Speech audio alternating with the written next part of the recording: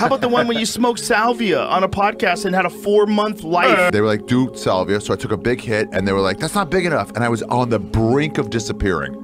And then I took a way bigger hit and I was just gone. Don't take him out. Please do it, please. I'm not joking. I'm not serious. I'm not joking. Please don't. Please help me. Completely gone. I was living under the sea for, I think, around 6 months. What? Yeah. I made friends. I had a girlfriend or wife. I'm not sure. I had a life down there. A life in about 8 minutes. And then they're all like, hey, so you fine? You ready to talk? And it was like, no. And then I couldn't breathe the air. Somebody gave me some water. Oh, this is for breathing, not drinking. It was like the coming back was so difficult.